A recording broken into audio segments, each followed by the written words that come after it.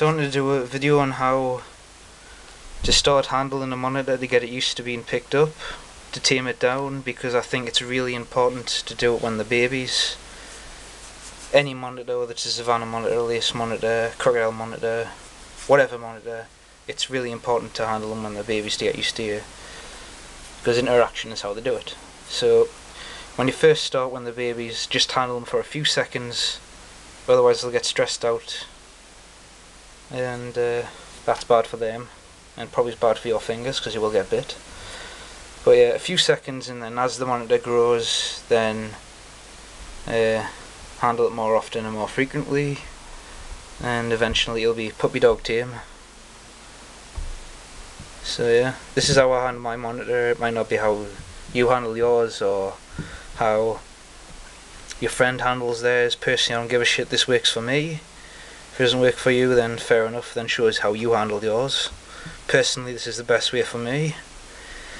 So yeah, what I do is I just put a box over it, clear box, and all I do is I stick my hands under it, under the substrate. It will freak out, it'll jump out my hand after a few seconds, but if doing this every day, it's a lot better than using a gardening glove, because my hands are big compared to the lizard, and if I put a gardening glove on, my hands are going to appear 2 or 3 times bigger than they actually are, which is going to freak the lizard out even more. So I prefer to do it this way, that way I don't need gloves.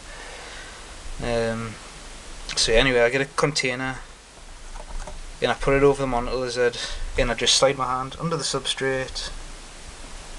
The monitor lizard's more preoccupied with getting out of the tub and doesn't really care about my hands.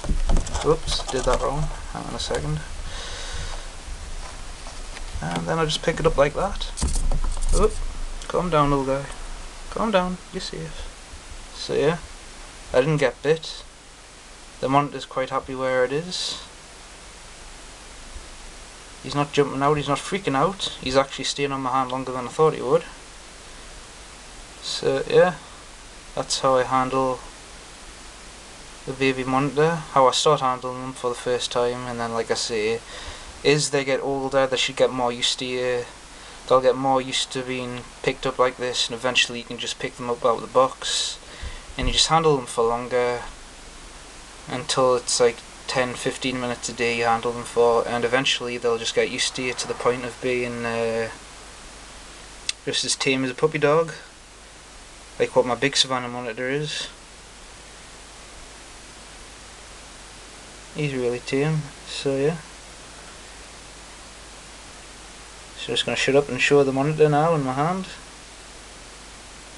This is the longest it's ever been on my hand. I've done this twice today already, and I just thought I'd make this video, which is why I'm doing it for the 3rd time, even though I said just to do it once or twice a day. But yeah, I'm sure if I moved suddenly he would jump out my hand, which I'm not going to do because I don't want him to jump out my hand, because he might hurt himself in the process. But yeah, there he is. Pretty cool little guy. And I haven't got any photos of me holding him yet, so I'll end the video now, and if he stays on my hand I'll take photos of him on my hand, and then I'll upload it to Facebook, because I don't have any photos yet, like I say. So yeah, I'll move him away from the I'll move him away from the camera, and I'll move my hand towards the camera to press the shutter to end the video. Just real slowly. That's the end of the video. Bye for now, and I'll do a little sort of video on him properly later on, so goodbye for now.